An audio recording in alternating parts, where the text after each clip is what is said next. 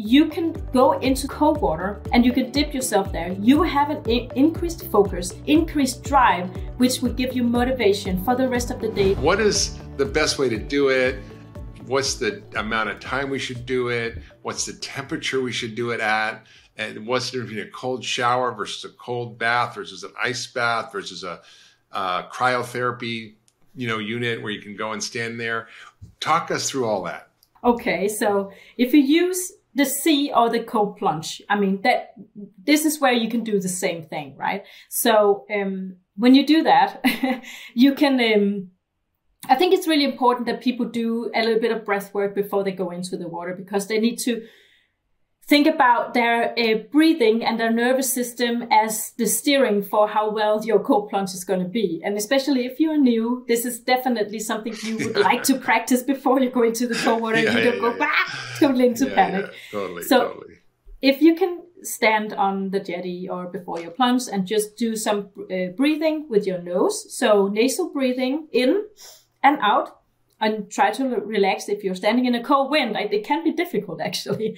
And by that, you will lower your stress response. So you activate your parasympathetic nervous system.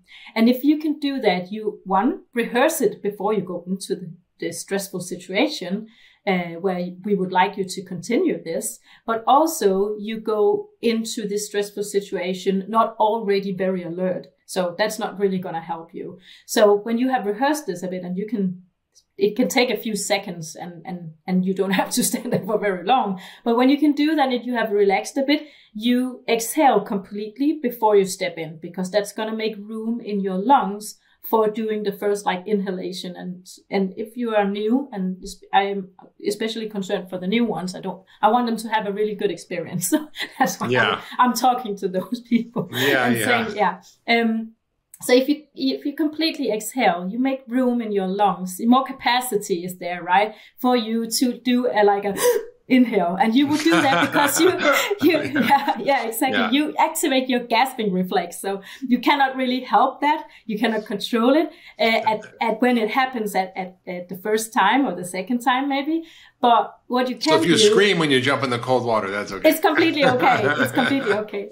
I think people will forgive you. I love that. Yeah. But what you can do is you can lower your stress when you go into the cold water and you gasp a bit. Just try and remember, just think about your breathing. So the goal is to do completely nasal breathing in and out when you're in the water.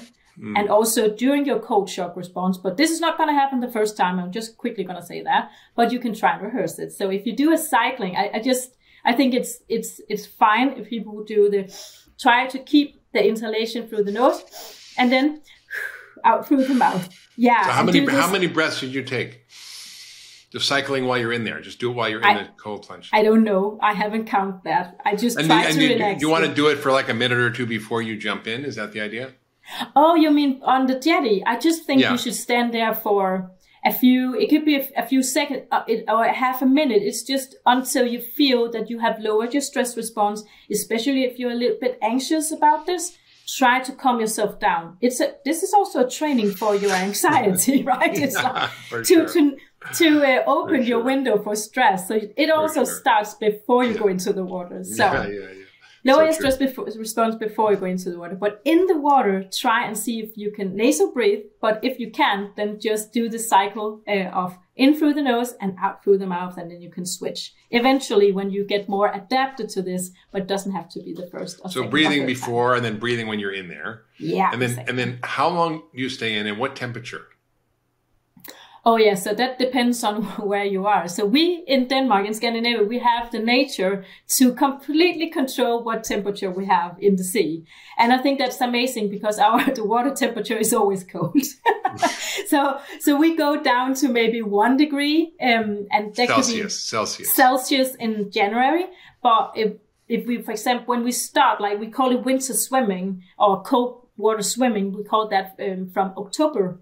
And October is that is when the water is going to get colder. And that's around maybe, it varies a bit, but maybe it could be 15 on down to 9 degrees. And then in November... So 15 degrees is Fahrenheit, Celsius, about 59 is 59 degrees Fahrenheit, right? Fahrenheit, yeah, thank you. I'm not good with the converting. That's okay. That's okay. We got to make sure everybody gets what this is. There's listeners all over the world, so some are Fahrenheit, some are yeah, exactly. Celsius. Yeah, I should memorize this actually. I will try. Yeah. So when you get into the water, it's not that important exactly what temperature it is, as long as it's just cold water. You'll be amazed that actually your metabolism is going to be activated also from 20 degrees Celsius, actually. And you don't have to always have the water at 1 degree if you can control that in a plunge or something. You can vary the temperature. So just a difference. Well, you said down to 9. Skin. That 9 is like 48 degrees, but a lot of these cold plunges go to 40 or something. Yeah. Yeah. So it doesn't have to be that cold, right? To have the same benefit. So you don't have to like power down to like 40 degrees to get the benefit. Do you get more benefit if it's colder? So we haven't done any studies. There are no studies showing the relationship of temperature and activation of the metabolism and what will happen down the road if you have like more benefits, or if it's going to stress your body too much. We need these studies in the future. But what I'm saying is that for my study, where we had winter swimmers in the ocean here, where the temperature from October varied from, I think there is a table in the book actually where I put it in so people can see what's the temperature in Denmark. What are we talking about? So it's and the book is Winter Swimming for those who want to get it. Winter Swimming, yeah. The book is Winter Swimming. It looks like this. It's actually pretty amazing. I think amazing. So amazing. in the book there's a table showing from October until the season ends in Denmark, which is in April. So during this time, the temperature is going to be from 15 or 9, or it varies a bit, and then down to 1 or 0 degrees Celsius. And then it goes up a bit again in February and also in March a bit. And then in May, it gets hotter, of course, the water. So, but it's not like it's that hot. I mean, 19 degrees Celsius in the summer. It could be a little bit warmer. It's still chilly, and it's going to activate your nervous system. It's going to activate your metabolism. So that's interesting. So then, cold plunges are, 40 degrees. You can go down to 45. My bathtub, I measured the temperature in the winter in my bathtub. I just put cold water on, and it's like 48. It's like 48 degrees, which is like 9 Celsius. And so it's pretty cold. It's pretty cold, yeah. And so then you're in there, and you could do it in the ocean, which is sort of more adventurous. You could do it in a lake, you could do it in a pond, you can do it in a river, or you can do it like in your bathtub in the winter if you turn on the cold water, right? Yeah. Just turn on the cold water. You can actually throw bags of ice in there if you want to make it even colder, right? Yes. And then, or you can buy one of these fancy cold plunges. A friend of mine actually, bought a horse trough. It's like where you feed horses water, and then it's like a big metal tub you can buy like for a few bucks at the horse supply store or something, and then he fills it up with water and then throws a bunch of ice in there, and it's Fantastic. Like how he does it. So there's a lot of ways to do it. How long should you stay in? A minute, 2, 5, 10 minutes? What's the per session? Yeah, so I can tell you what we found in my studies that we performed here in Denmark. So in my research study from my PhD, we found that 11 minutes, and this was shown in winter swimmers who had already been swimming for 2 to 3 winter swimming seasons. So they were adapted. I wanted to study the adapted ones because I wanted to see if they were different from a group of control subjects, right? And I wanted to monitor how much time do they spend in the water. And I wanted to find out with how little can we get away with, because I was not a winter swimmer myself. I was kind of like most comfortable people with temperature. I don't like the cold. So I was thinking, I'm pretty much like many other people. So can we figure out something that is easy to do, but still efficient and efficient enough? So 11 minutes per week we found, and divided on well, not 11 minutes all at once, but just like 11 minutes per week. 11 minutes per week, and not at once, divided on 2 to 3 days. And also per day, we did, at least in this study, they alternated with cold plunges and the sauna. So it was this contrast therapy where it started with a cold plunge, and then they went into the sauna, and then the cold plunge again, sauna, and I ended in the cold because I told them that is how the protocol should be. Because that's good for you. I can tell you why, but it's definitely. I want to talk about that.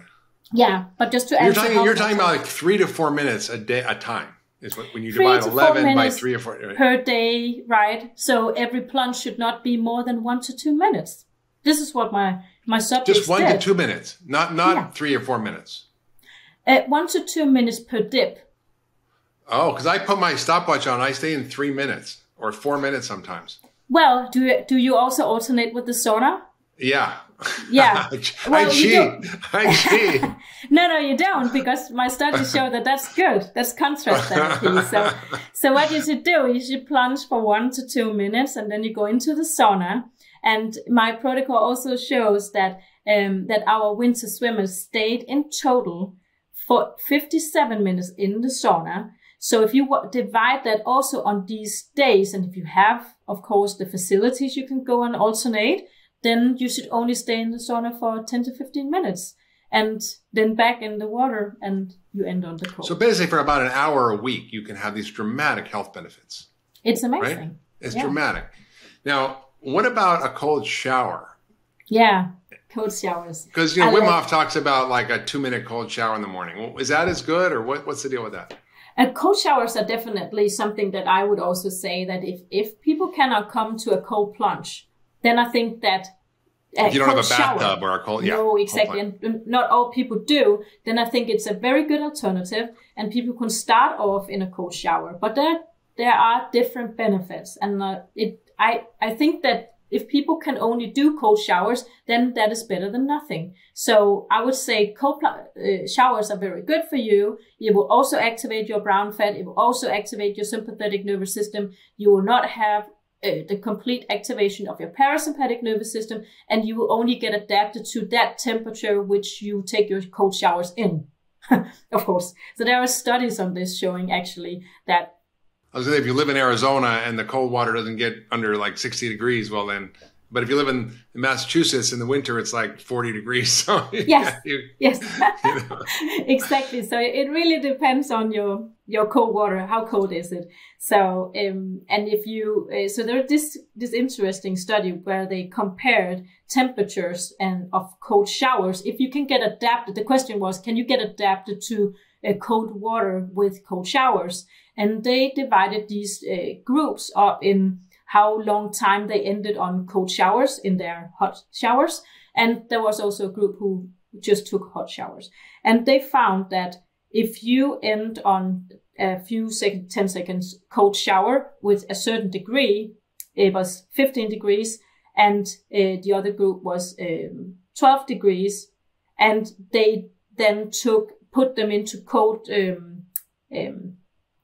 plunges to see if those subjects who had taken cold showers at 15 degrees Celsius, if they had adapted to cold water just in general. So they tried that out in cold plunges at 10 degrees, but they hyperventilated just as much as the group who didn't take cold showers. So the temperature is going to dictate whether you get adapted.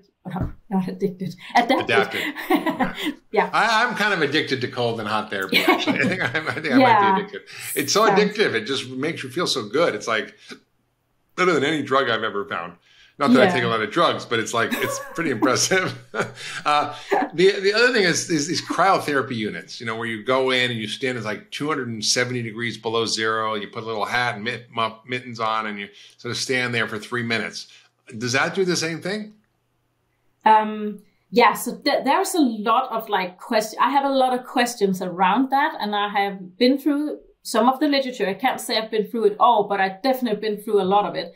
And I can say that it seems like it can activate your temperature receptors in the skin. So you will have an activation in some degree to your brown fat at least. And because the temperature is so low, you only spend 3 minutes in there, isn't that right? Like 3-4 minutes. 3 minutes. I think the protocols in the science literature is around the 3-4 minutes. If that is going to have the same effects, as submerging into water I would doubt, because the modality is so different. Yeah, it's so different. So that is also why, if we cannot compare the cold showers with the cold dips, we can also not compare, what do you call it, jacuzzi or hot tubs? Hot tub, yeah, with a sauna. Yeah, right? hot tubs with sauna, because it's air and water, more molecules, of course, in the water, closer to your skin. So it's going to do different things. So we need more studies also on the cryo to exactly say, how is that going to lower your inflammation? But I believe there is something there. I just need some more backup from the data. Yeah, got it. Well, we're going to link to this study, but in Cell Reports Medicine, you published in 2021 a paper called Altered Brown Fat Thermoregulation, Enhanced Cold Water or Cold-Induced Thermogenesis in Young Healthy Winter Swimming Men. And there you talk about like the sweet spot of the dose, right? Yeah. And you talk about this sort of concept of why there's a minimum threshold effect for both cold and heat exposure. So can you talk about what those thresholds are and a little bit more about that study? Yeah. So we already just touched upon the protocol for that. What actually was the results of that? That was the minimum threshold. It was like 11 minutes and 57 minutes of hot and 11 minutes of cold. Okay. Yeah. That's what I thought you were getting to. Per week, exactly. Per week. Yeah. And divided on multiple days. So I tend to do that in a day if I can. If I can go back and forth for like 4 times and then hot and cold, and I can get that in a day. Yeah. And I think that it could be that we don't know what's the higher threshold, because we don't have studies showing exactly on the cold water if that's going to have some detrimental effects on our system down the road.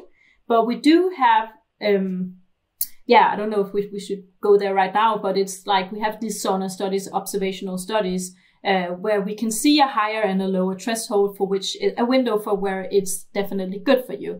And that is why I think, because of that, it's just stress. Heat stress, cold stress, it's just stress for the body. We should keep ourselves, try to hit the sweet spot in the middle where it's healthy for our cells and for our system, because you could be feeling really good when you get out of your cold plunge. And some people can build up a long time, which I don't really recommend that people do, even though you can mentally feel, okay, I'm getting cooler and cool. I mean, not only physically, but I'm getting really tough and cool because I can sit in this plunge for a very long time. Oh my God, yeah. Yeah. And maybe also some get a little bit competitive around it. Yeah. I just want to underline that it might be that you cannot really see what's happening right now, and you may feel really good afterwards, but it doesn't mean that it's not overstressing your cells. And maybe down the road, it adds up and gets too much. We don't know that, but we need to figure that out and do more studies on it. But I think it's very important. Yeah, I agree. I think it's going back and forth interesting. But I went to a conference up in the mountains in Colorado, and they had a sauna that was amazing, a wood-fired sauna, got super hot, and then they had a cold plunge outside, which was really cold. And so we had a group of us, all these overachievers and, entrepreneurs. Oh, no. And so we were going back and forth and like increasing the time. And I got to 5 minutes in the cold, which was pretty damn cold. This one woman got to like, I think 10 minutes. It was just impressive. It was very impressive. She was like a Navy SEAL, Oh, okay. Yeah. No, she wasn't a Navy SEAL, but I was like being a Navy SEAL. So that's really amazing. Now, I want to go into the heat part. So we did the cold. We did a good job on the cold. At a high level, is it better, you think, to do hot and cold alternating therapies, or like, is it good enough to just do cold or just do hot? Or what are the sort of advantages to doing both? I would say anything is good. So if you only have the ability, if you can only do the cold, then do that. If you can do the heat, then do that. Just do some of it if you cannot do both. But if you can do both, I would say it's a really good thing to try and contrast it. I don't think that I can't say what exactly effects you will miss out on, because my study shows the combination. Yeah, exactly. But we know what happens in the cold, and we know that there are it creates this hormetic stress, and you increase these stress proteins, and it repairs the cells, which also happens in the heat. The mitochondria in the cold will increase, and in the heat will make the mitochondria more efficient. So there are all overlapping effects of doing the cold stress and the heat stress for your cells. And when I talk about cells, you should just think about your whole body, because the whole body is like building blocks of all your cells putting together. Yeah. So it's just not one cell I'm talking about. It's a whole organism. So it's good to do both based on what your studies. Can you take us through the mechanisms of action of how heat stress benefits the body? What are the mechanisms, and how does it work?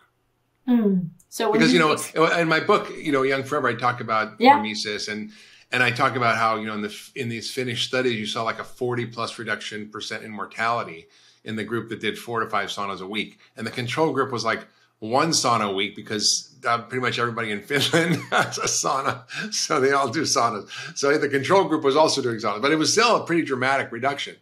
So tell us about, how does this work? What's the mechanism of action? What are they doing to the body?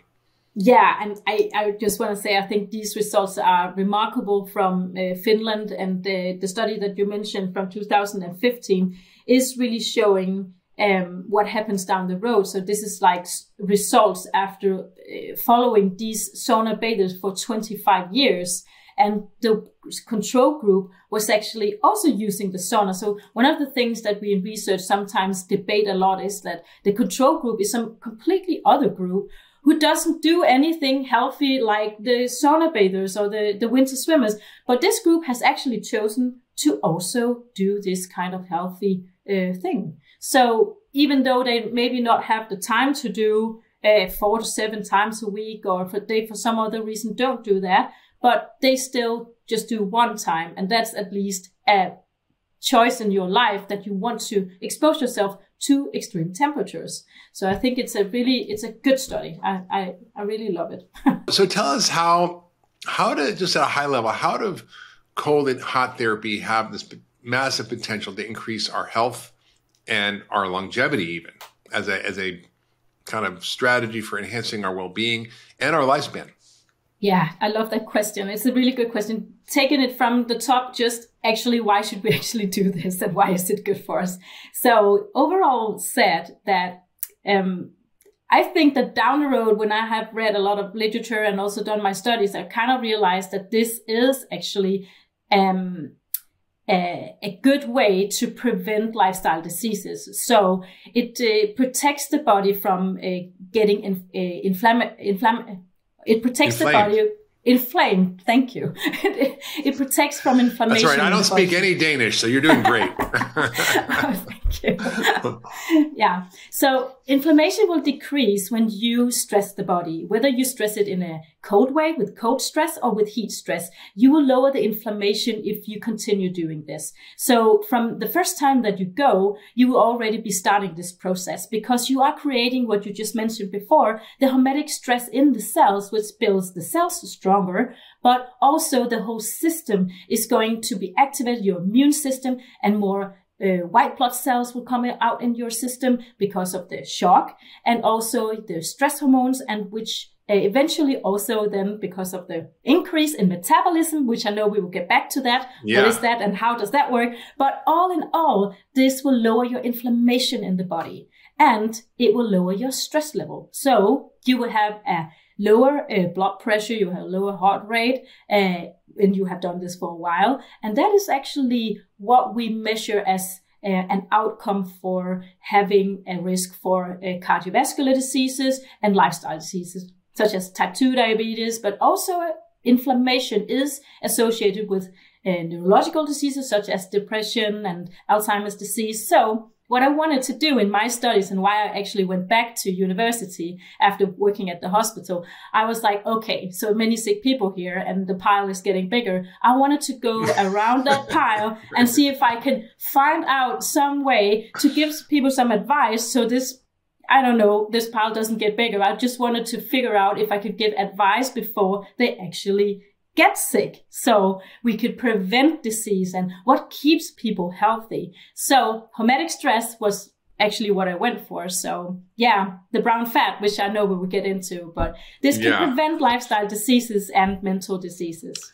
I mean, this is just remarkable what you're saying. Essentially, there's this simple, basically free, almost free therapy that has the potential to deal with inflammation in the body, which we now know is the biggest driver for almost all chronic diseases, not to mention autoimmunity, not to mention aging itself is an inflammatory disease. And so we have this incredible technology that's been around for thousands of years that we've been using to help our bodies stay healthy. And I think of these as survival pathways. When we were in these non-perfectly thermoregulated environments, when we were out there hunting and gathering, and we didn't have 68-degree temperature controlled environments all the time, and we had to deal with these extreme temperatures of heat and cold. And when we had that, it seems to activate this ancient longevity pathway. And I think the inflammation story is so important. You mentioned mental health, because it's not just increasing dopamine and other neurotransmitters. It's actually your brain is inflamed when you're depressed. And so This is actually an interesting doorway. And I just want to share a little anecdote, and we're going to get more into the details. I had chronic fatigue syndrome when I was in my 30s from mercury poisoning. And I was really sick. I was super inflamed. My gut was inflamed. My muscles were inflamed. I had myositis. I had brain fog. I had constant aching and pain everywhere. Oh my God. And I was just this mess of inflammation. And one of the only things that could actually help me get relief for a short period of time was doing a sauna and a cold plunge, or doing them over and over again. And it was kind of like a miracle drug that nothing else worked. It wasn't curing me, but it literally helped me get some relief. So I know from firsthand experience. I mean, it's great to do when you feel healthy already, and it just enhances your health. But even if you're already sick, like I was, it was such a powerful intervention. And it really is something I've used for decades to help me stay healthy, feel good, to reset my nervous system, and to change my biology. So it's super powerful. I completely understand. I mean, did you have pain relief also? Absolutely. Pain relief, cognitive, my brain fog lifted, my muscles stopped hurting. I felt like a normal human being for a few hours afterwards. Wow. And then my mercury poisoning, I had to deal with the mercury, the cause of it all. But eventually it was so powerful. Yeah. Now, I kind of want to get into the science of this. We're going to get into hot and we're getting into cold, but we'll start with cold. You're really one of the leading researchers in this, if not the top researcher. So let's break down what happens in your body when you go into cold immersion, and what are the effects on your biology? And we'll go through all of them, including physical and mental. Okay, so let's start with what happens when you go into the cold water. So as soon as actually you stand there on the jetty or on the beach or wherever you plunge in your cold plunge in your garden, as soon as you take off your robe, off your clothes, you will stand there in the cold wind, and you will have an activation of your sympathetic nervous system, so your fight or flight system, because the cold receptors on your skin is going to send a signal to your brain in your temperature regulating center in the hypothalamus, where there will be this center which always regulate and sense whether you are getting a little bit too hot or a little bit too cold. And from that, it would send out these signals, so stress neurotransmitters in the brain, but also hormones, which are noradrenaline and adrenaline, cortisol, also a little bit, not so much actually, but it's going to activate your stress system. So, and that's going to make your heart rate goes up a little bit, but also your blood pressure just a bit. It's not much. It's just between 11 to 19 millimeter mercury. Thank you. And which is not so much. And studies actually shows that this only happens with the heart rate going up and also the blood pressure going up a little bit, only happens if you are a new winter swimmer. And when I say winter swimmer, it's just because that is the term I use the most here in Denmark, because that's what we call it. But what I really mean is cold water immersion. You could call it plunging. You could call it, it's just going into cold water, and you can use the way you want to, what suits you in your life. But here in Denmark, we have the open sea, so we call it winter swimming. And that is why my book is called that. Just to explain the terms. So, okay, so you have an activation of your sympathetic nervous system. When you're new, it's more, of course. And when you then when you first start practicing cold immersion therapy, you have a more extreme reaction in your physiology. Yeah. Exactly. And that's, of course, going to activate, when you then go into the water, that's going to activate full on your sympathetic nervous system. But because of the diving response, when you submerge your body into the cold water up to the neck, it's going to activate your diving response. And your and what's that? Your diving response is because you submerge the body into cold water, and that's going to activate your parasympathetic nervous system. So it's actually also your vagus nerve. So that's going to make your system go a little bit into a conflict. So the heart rate really wants to go up because of the activation of the sympathetic nervous system. But the diving response, because of the activation of the digest and rest system, will make the heart rate and blood pressure go down. So there's a little bit of a stress in the body in the first half a minute to a minute around that time. Especially if you are new to this. So if you are trained and you have done this for a while, your body gets more adapted to it, and you won't have as much of an activation of the sympathetic nervous system as you would if you were completely new. So you'd have more of a parasympathetic response. Yeah. If you were to do it over a period of time, yeah.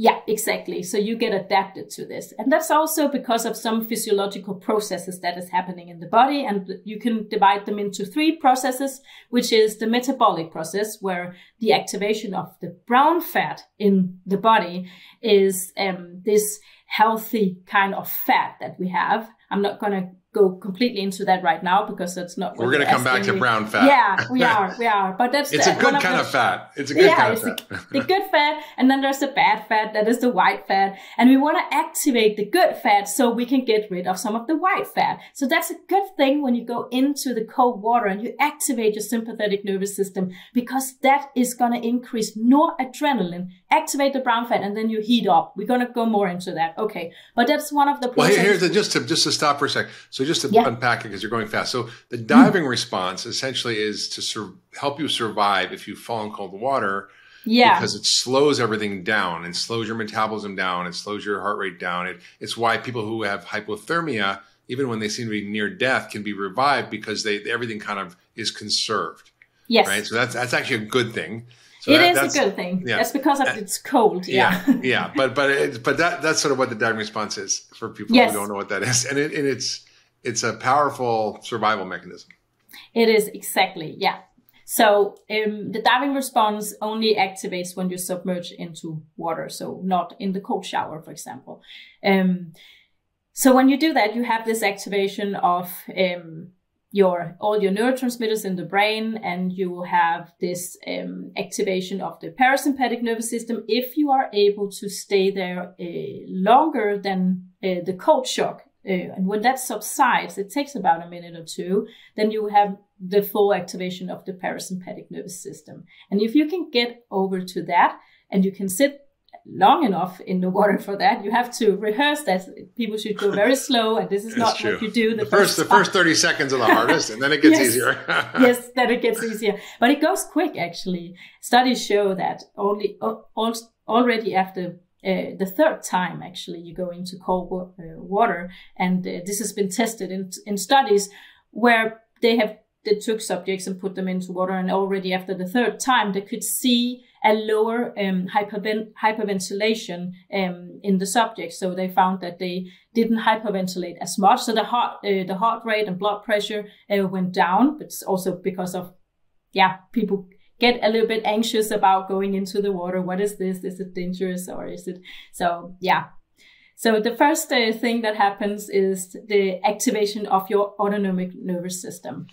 And then the metabolism, the brown fat, is the next part, right? So then tell us about the brown fat, what it does, why we have it, why it's important. Because, there's a fascinating group of Tibetan practices called Tumo. You probably know about this, right? Tumo, you know about the Tumo practices? The drying of the sheets. So the Tibetan monks, when they would go through their initiation, who lived up high in the Himalayas, they would have these sheets dipped in ice water in the cold Himalayan winters, and they would be wrapped themselves in the ice sheets, and they would have to meditate and activate their brown fat. Of course, they didn't know they were doing that. They were doing ancient breathing and breath practices, activated their brown fat, and dried the sheets on their body. And then once they got good at that, they were actually given the opportunity to go up into the snow, basically with just underwear on and a loincloth, and have to sit overnight and keep themselves warm overnight in the winter. So that's the power we have within us that people don't realize. You didn't know about this? I didn't know that story, actually. Oh my God, it's amazing. It's amazing. Thank you for that. You should Google it. It's called drying of the sheets, or tumo. It's an ancient Tibetan practice. It sounds like it's about the brown fat, because it's not like, you can say, so intuitively we have known about how the body works and how we can heat up from the inside. We just didn't have the science around it. If you look back to our ancient Greeks, so Hippocrates and Socrates, they said that they advised people to go into the cold water and go into the hot water, because that's gonna make your blood or your fluids, what is it called? Yeah, fluids, your body fluids. Your body fluids float easily in the body if you do that. So they didn't really know exactly. They didn't have the science to back up what they were really saying, but they kind of intuitively knew that this was already going on. So it sounds like this story you're telling is because people can feel that they heat up when they get cold. That is also what my science show, that you actually get physically warmer from activating your brown fat and doing this kind of activity, going into the cold and going into the heat. But you get warmer. Yeah, it's true. It's, Seneca, 2,000 years ago, was a Stoic philosopher, was a cold water enthusiast. He inaugurated the first of every year with a cold plunge into the Virgo Aqueduct. And Thomas Jefferson used a cold foot bath every morning for 60 years and died at 83, which was old back then. So it's fascinating that there's actually, Hippocrates also talked about cold plungers. So this is not a new idea. Yeah. It's not a new idea. They call this thermalism. That's why I actually call my school, or my course, I call it Thermalist and Thermalism Cure, because that's a tribute to them, because they already then saw this, and today we have some science to back it up. But so you have this parasympathetic sympathetic shift in your body, and that actually, even though it seems like a stress, eventually it actually can help your nervous system calm way down, right? And mitigate the effects of stress. I want to come into the brown fat, but I want to talk about this inflammation and also the mental health part, because I think that's important. And we'll dive deep into the metabolism conversation. So with the cold plunge, you get a release of other neurotransmitters, and it changes your cognitive performance and your mental health. And can you talk about that? And then we're going to talk about inflammation. Then we're going to talk about brown fat. Okay, great. So the mental health part, so what is great, or you can say what we actually need today, is to learn how to stress up to stress down. And that is what happens when you go into the cold water. So what happens is you get this increase of neurotransmitters in the brain, of noradrenaline, which gives you focus and drive. And it actually increases up to 2.5-fold within just a few minutes. And I think that is amazing. And we knew this already back in the 70s, which is shown in studies, old physiology studies back then. So it's not kind of like new news or anything. It's just that today we can take the science together and we can make a better picture around what actually is going on in the body when we put this together. Also together with my research, which I published a year ago. But what it shows is that you will have this increase in noradrenaline, and you will have more focus, you will have more drive, because you also increase dopamine, and dopamine also increases 2.5-fold above baseline. Wow, amazing. Yeah, it's amazing. It's like taking a Ritalin, basically. Yes, right? It is, yeah. Wow. And I don't know. What, you don't take Ritalin? No, exactly. I'm saying yes, and people are being like, what? No.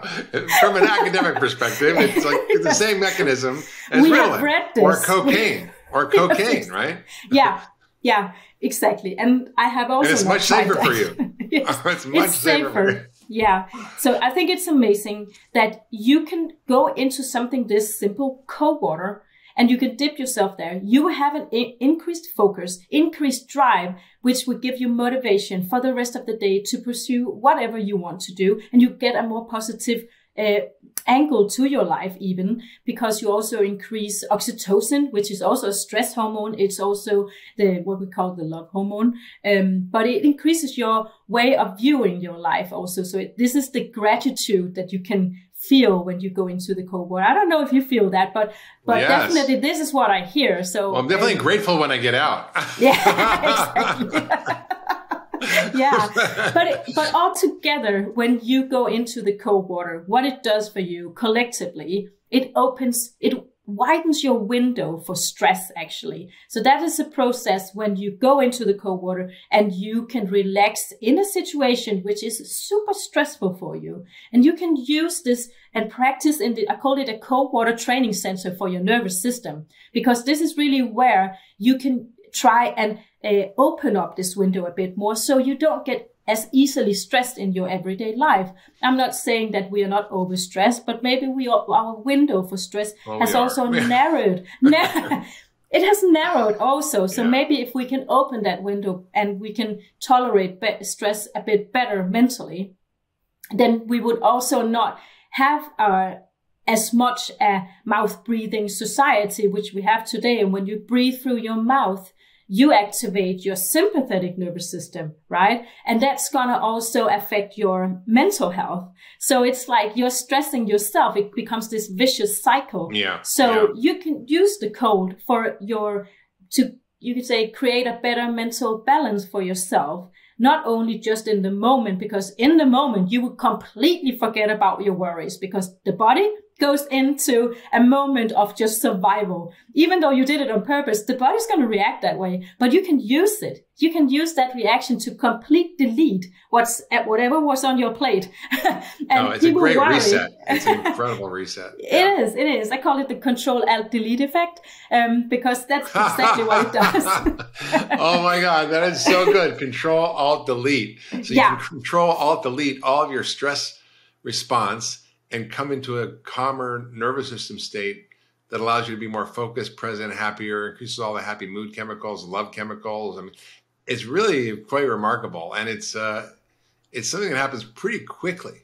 It happens so rapidly, within a few minutes, actually. So if you can stay in the water for just getting over to the other side, I call it, of the cold shock, where you stop hyperventilating and you can relax in the water, you don't really have to stay there much longer.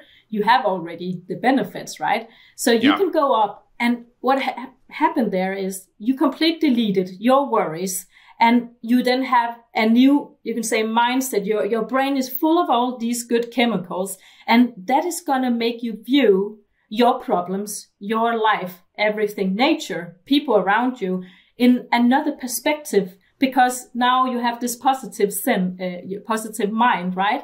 And that's how you go into life. So if you can do this a couple of times a week, imagine how that's going to affect your life. If you on purpose can go out and take this happiness pill, it's just cold water. Well, it's stress resilience, right? It's like, think about, if you had to never exercise and you're a couch potato and had to go hike 10 miles, it would be a really hard thing to do. And if you are constantly in a state of stress that is psychological stress, but you don't have a way to reset your nervous system and become adapted to it, you don't develop stress resilience, right? You can develop exercise resilience where you can be fit and exercise, it doesn't bother you. Whereas if you don't have that, it's going to bother you. The same thing with what you're talking about. It's a way of building stress resilience in our life so we can handle more stresses over time and not be so buffeted around by all the difficult things in our life.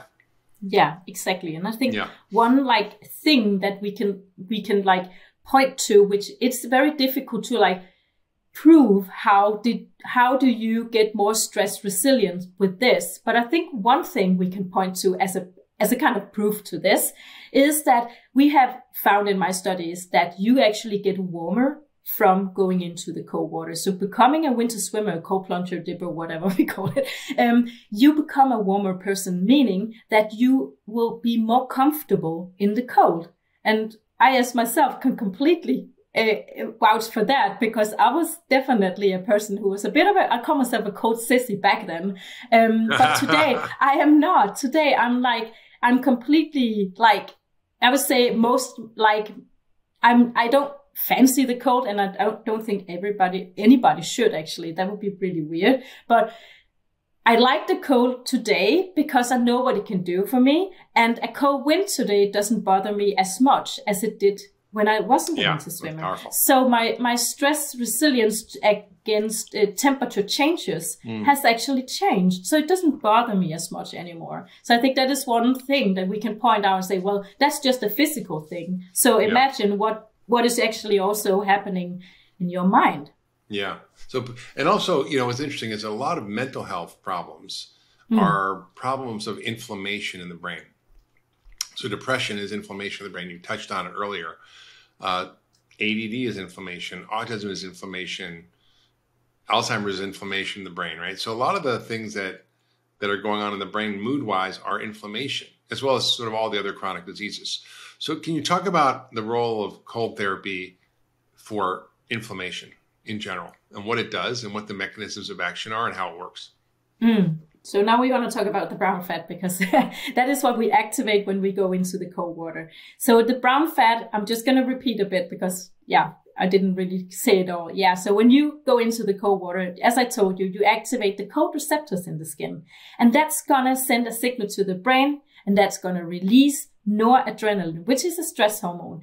And that's going to activate our healthy brown fat. And that's located, you can almost touch it actually. It's underneath your clavicular bones. And I measured it in my studies. It's just at like 1 to 2 millimeters under your skin. So you can almost touch it actually. Exactly. And that's the largest depot. There are 6 places in the body where this, it's actually an organ. It's, you can define it as an organ. It's 6 places, but it's around the central nervous system. And it makes sense. We have, as it's around your back too, right? And then your between your shoulder blades and your back. So down the spine and under your supraclavicular bones, on your, what is this bone called? The sternum. The sternum bone. Yeah, exactly. And also a little bit around the kidneys and a little bit around the heart, which makes sense. So the purpose of the brown fat is to keep you warm. And this is, of course, developed during evolution and to keep the human body warm when we were out there and it was super cold and then it was super hot some other times.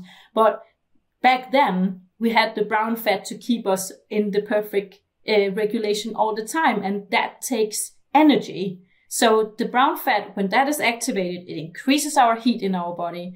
But that takes energy. So that uses glucose and fat from the bloodstream as fuel to activate it and increase our what's called thermogenesis. But it's also what's called non-shivering thermogenesis, meaning that the muscles are not helping at this point. So thermogenesis just means heating up the body. So you can heat up by shaking and shivering, or by the activation of this brown fat that's been there for millions of years. Yes, exactly. Thank you. So it's like the first responder to our body when we get too cold or we get too hot. But it happens so quick. We have like 10 times more cold receptors in the skin than we have for heat, for example. And that is because we can easily die when we fall into cold water. It makes sense that that we have been involved in that way. That was before climate change. Exactly. Yeah.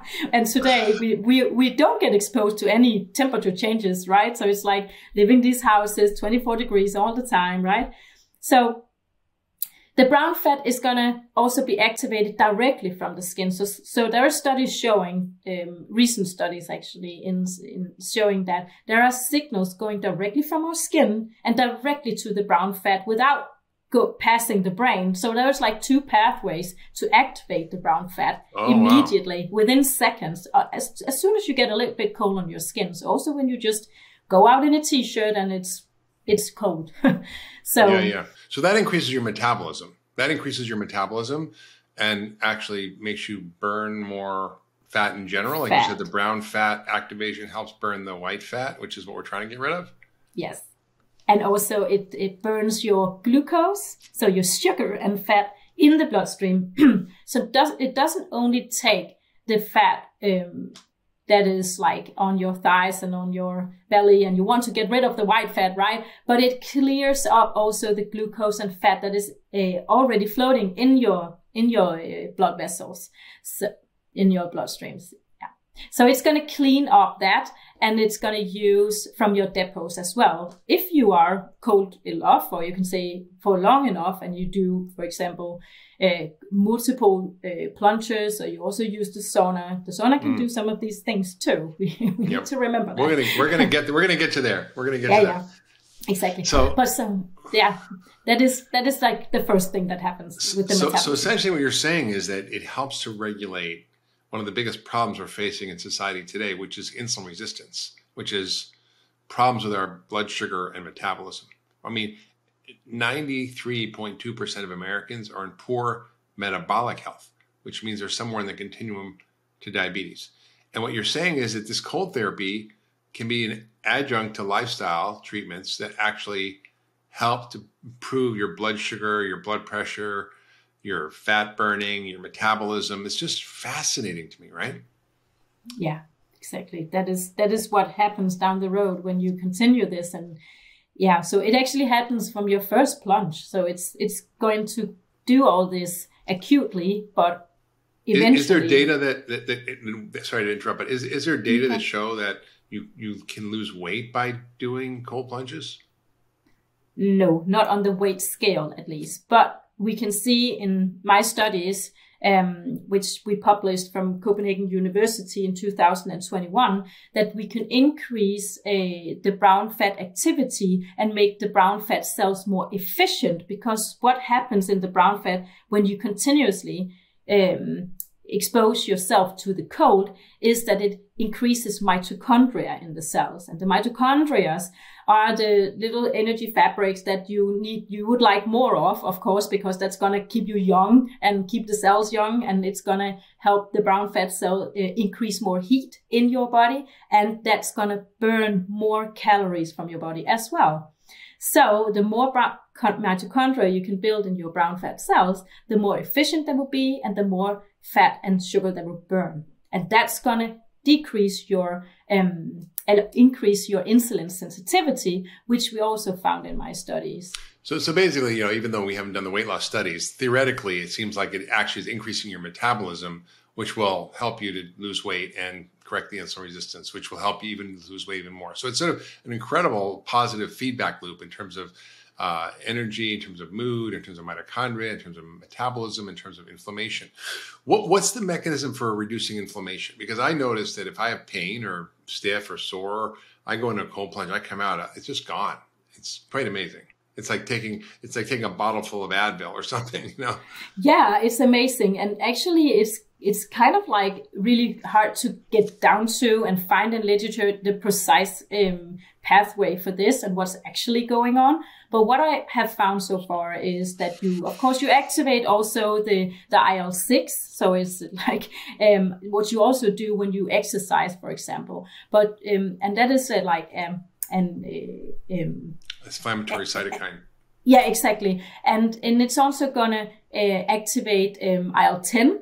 So it's gonna do both, of course, but because which is an anti-inflammatory cytokine. Exactly. IL-10, yeah. And because of that, you are gonna lower your inflammation. And when you lower your inflammation and you at the same time increase endorphins in your body, you will have a lower pain in your joints or whatever. It could be in your leg or where you have your pain.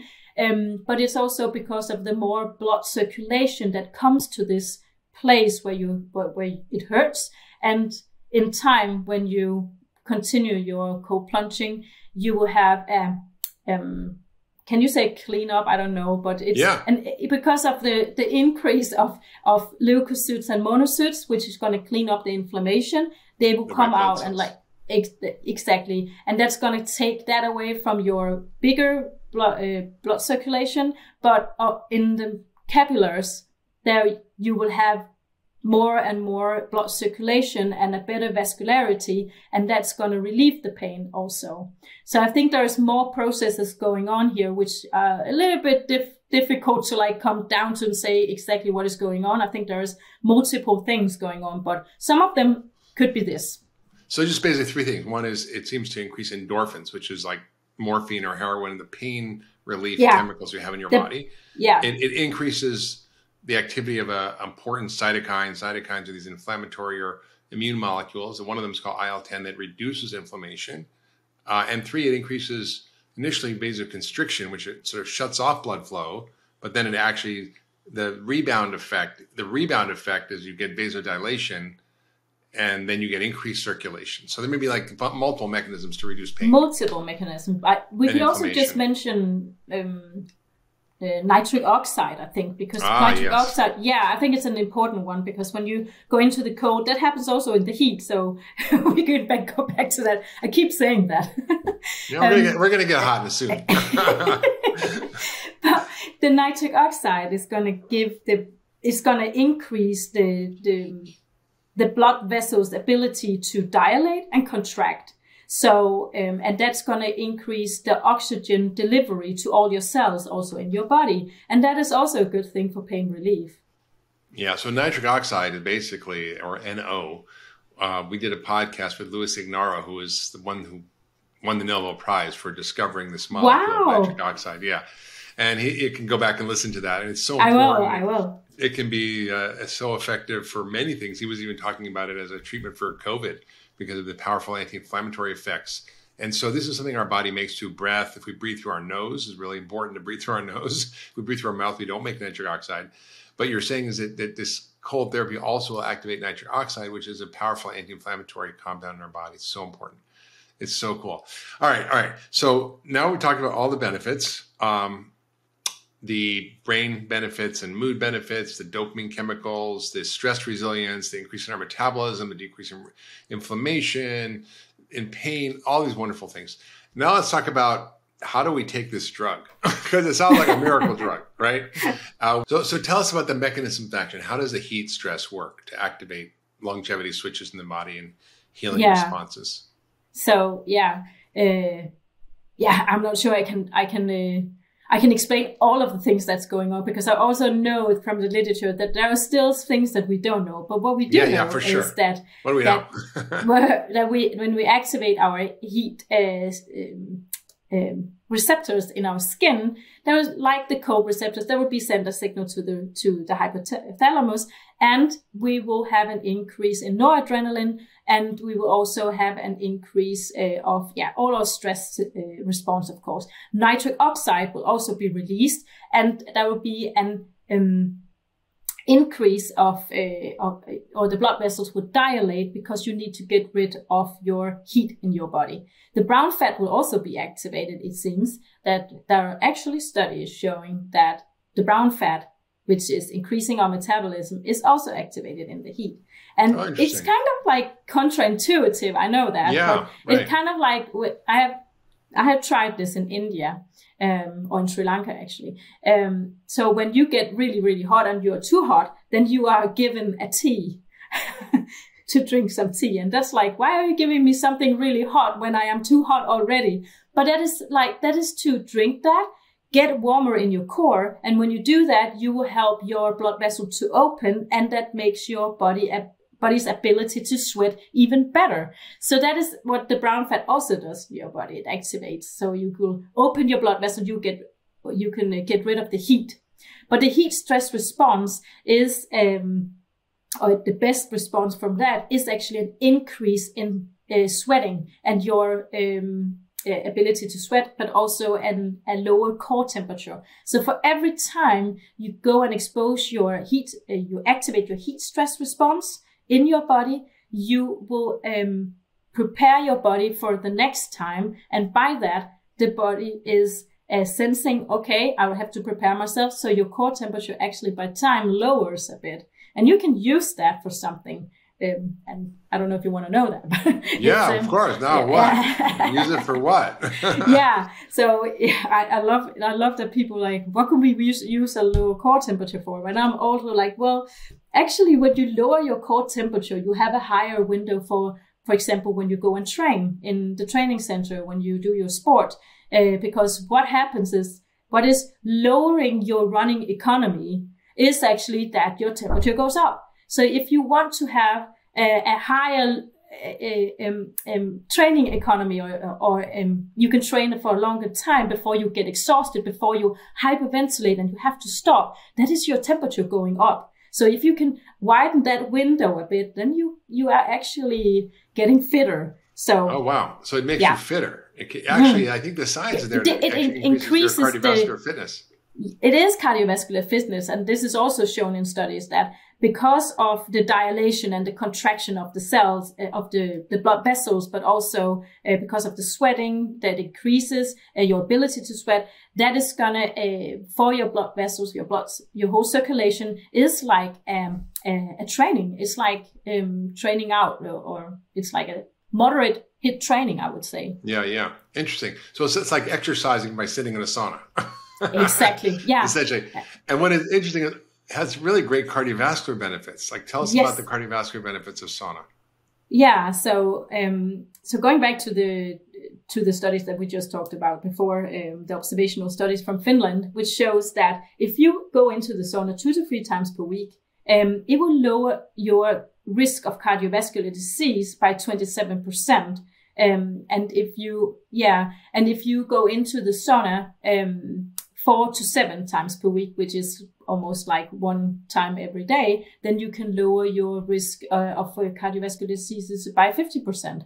So I think that there's a lot of health benefits, which we can see here in this study on a long term, which is then, and now I'll go back to that, because of lower inflammation, because the heat stress is going to activate your system, your blood vessel will dilate, and you will have an increased ability to also contract and dilate your blood vessels, but also you will have what was it I wanted to say? Sorry.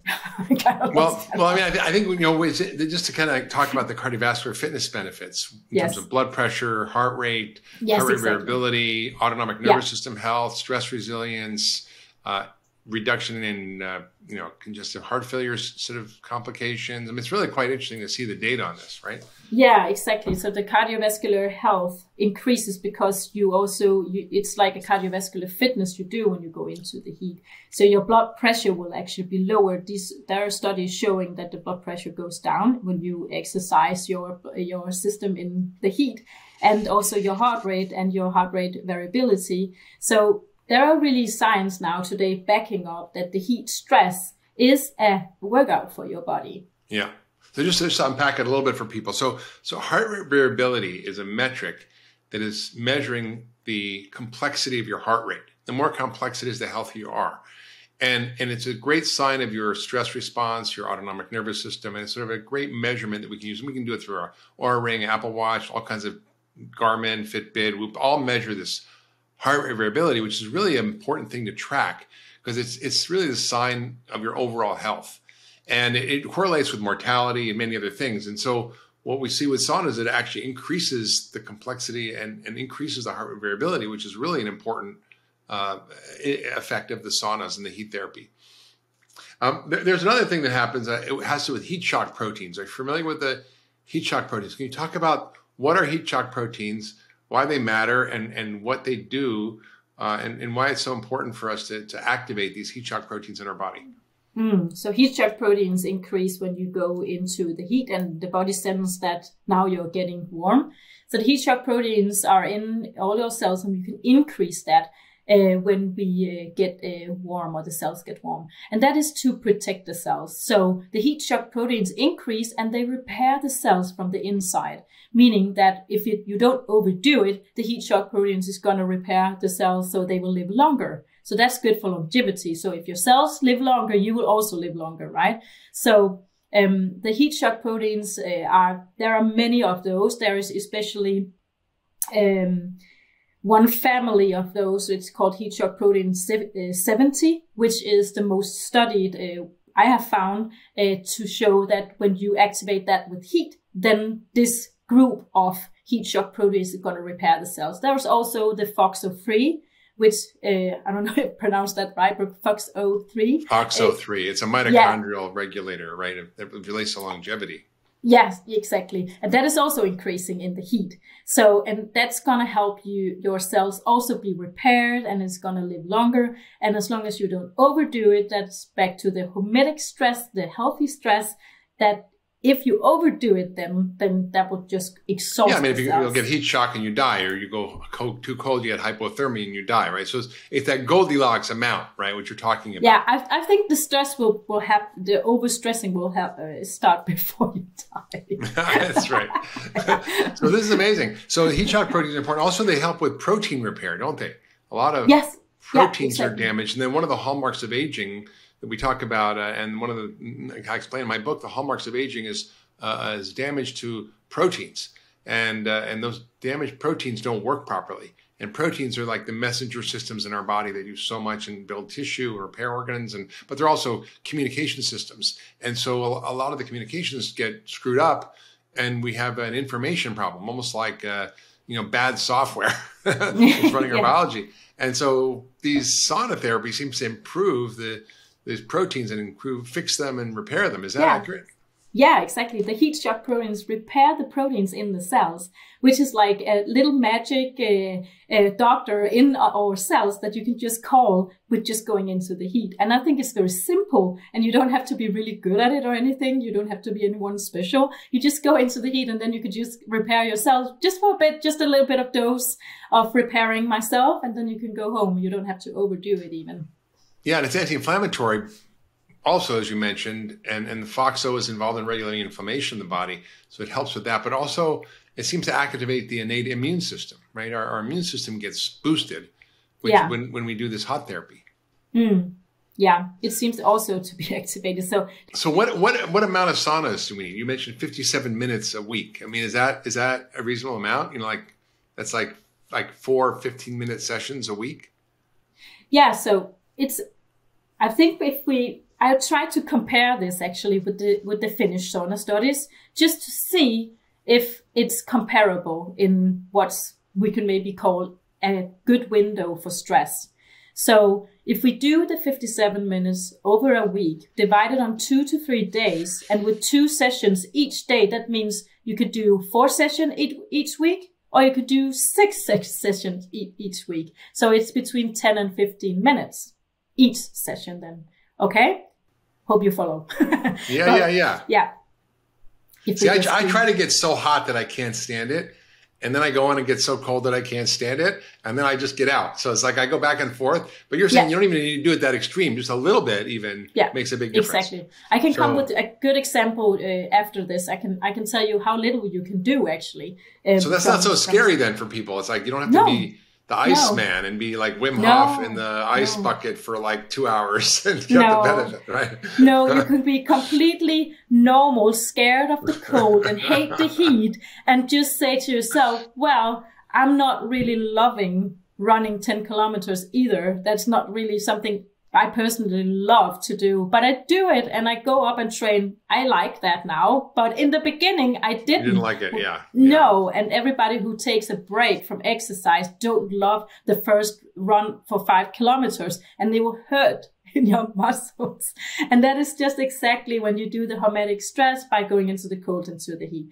But back to the 57 minutes. So you can divide that out, and if we compare it with the Finnish sauna studies, it seems that there's a higher and a lower threshold as well, where we see that if you do more than 19 minutes, up to 30 minutes, so 19 to 30 minutes, it seems also to have, I will start another place. So I'll say from 0 minutes and up to 19 minutes, you will have an increase in, or you will have a lower risk of cardiovascular diseases.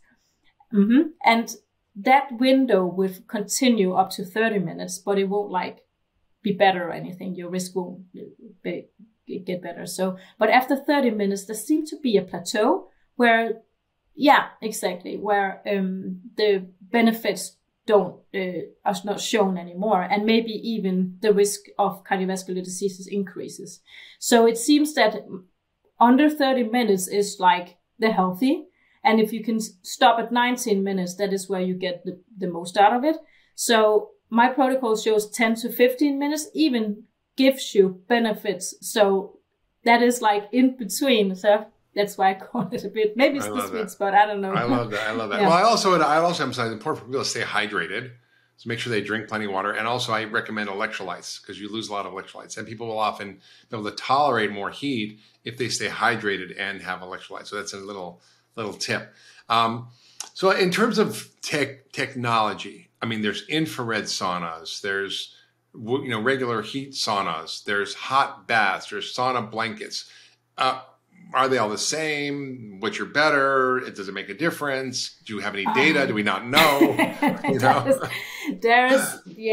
mean, there are not too many.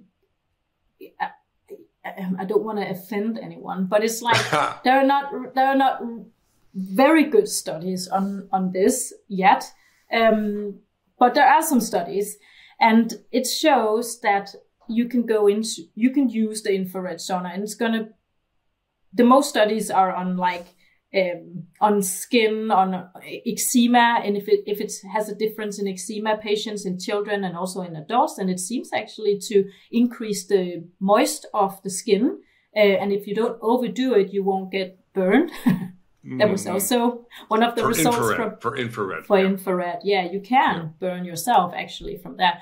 But I think it's a difficult thing to go into infrared sauna research because there are different lengths of the sauna.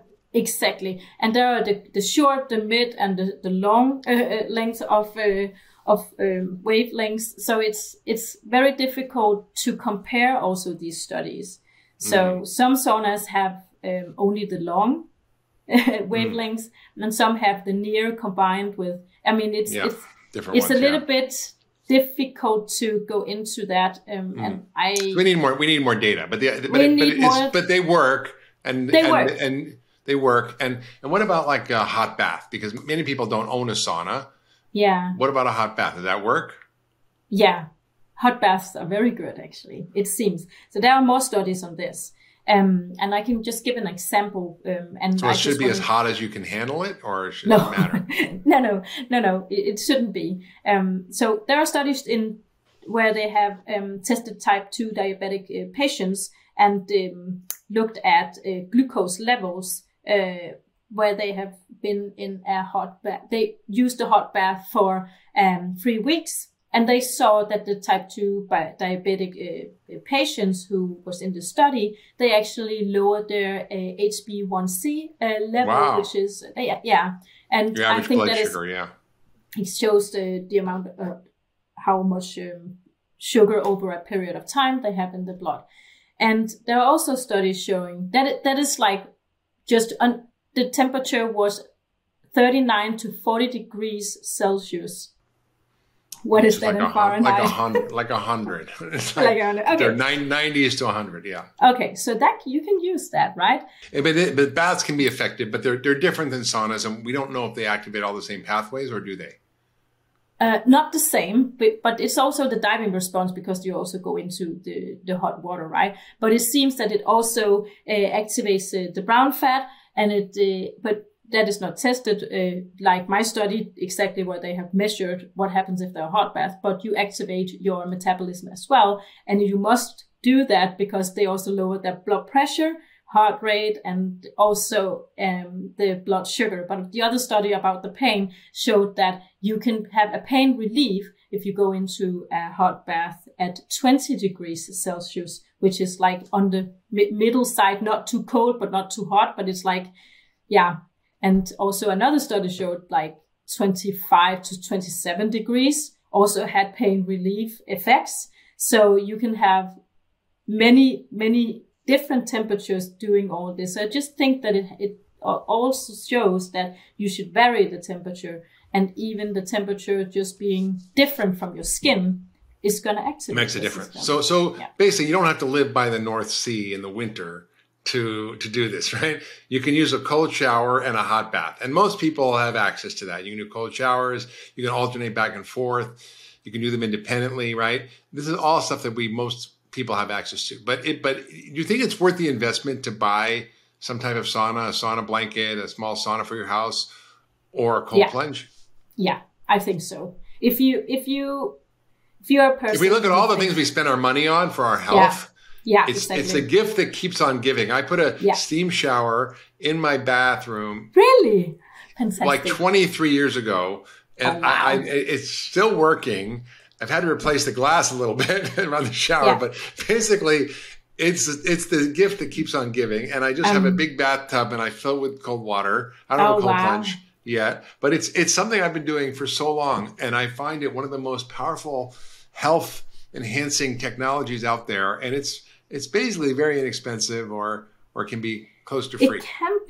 It can be almost free, but actually, I think people should start thinking about this, like, for example, exercising and going to the gym or buying your exercise equipment. Yeah. You have to exercise your nervous system also. And you have to buy some equipment for this, because this is training your physiology, but also your mental health. So this is doing a lot more, I think. Of course, the exercise is actually doing some of the same things, but here you can do it really rapidly and you can mix this, but you have to invest in it, and people just have to get used to the thought of like exercising your nervous system, I think. Well, this is so exciting because, there's all these people talking about biohacking this and biohacking that, but you're a PhD research scientist and you spent your career focusing on the biology of hot and cold stress and how that can activate our body's own innate healing systems and even activate our longevity pathways, which I think is just phenomenal. If you love that last video, you're going to love the next one. Check it out here. If we completely eliminated heart disease and cancer from the face of the earth, that we would maybe extend life by 3 to 5 years, which is insane. When you think about it, these are the two biggest killers on the planet. Why wouldn't we then live to be 120? It's because we're not